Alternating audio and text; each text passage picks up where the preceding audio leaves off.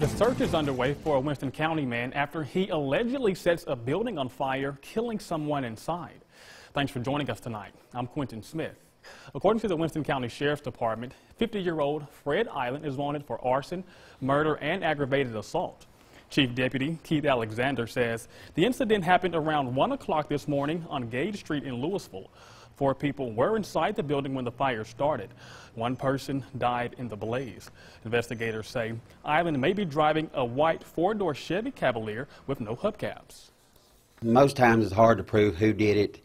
At this one, we have witnesses that saw him there, actually saw him light the match, throw the match into the house, and it was more like, you might well say, cut and dry who did it. Alexander says they have an eyewitness who can help in this case. This incident is still under investigation. If you have any information, you're asked to contact the Winston County Sheriff's Department.